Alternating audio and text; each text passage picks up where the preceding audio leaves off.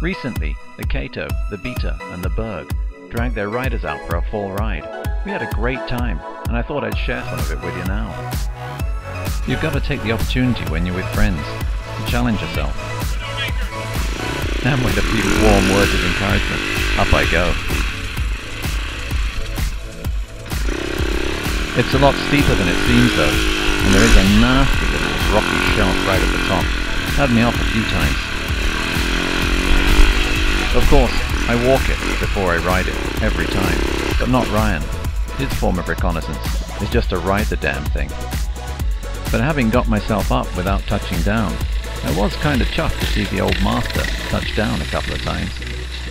But my superiority didn't last very long. Ryan went down and breezed up it, wheeling right before the rocky outcrop.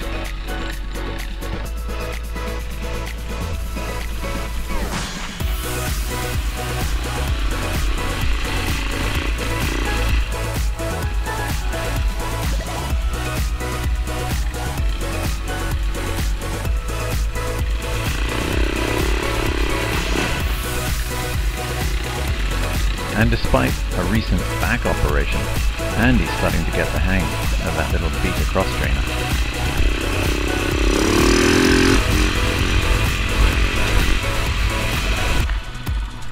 I'm loving these little bike trails in the VIU lands.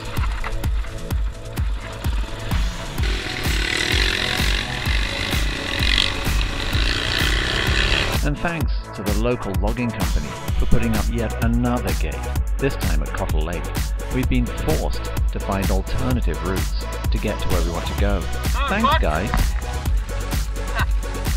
Just go right up there.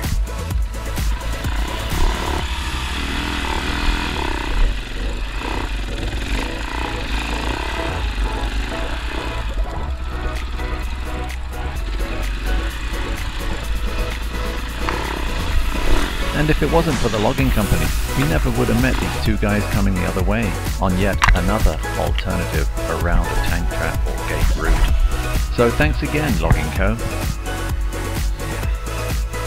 Ryan's Kato has a DOF battery, and the kickstart gets a little, well, challenging. So why not bomb start?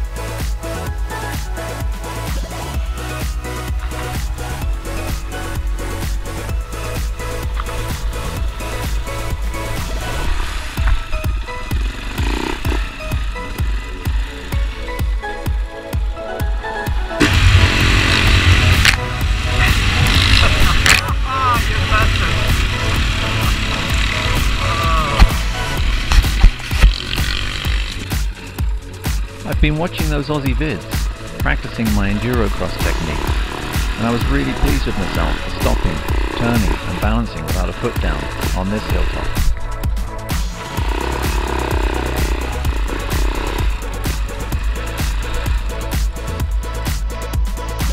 Feel this? That was you, mate. One of us usually comes back from a ride with a new nickname, and I think in this case, Ryan should be Rooster.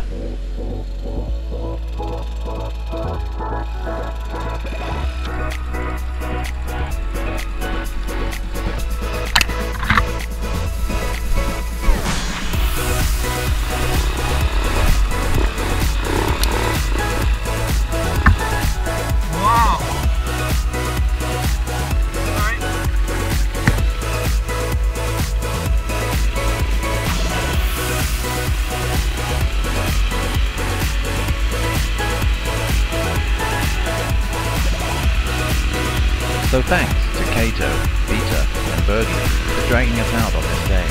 It was an absolute blast.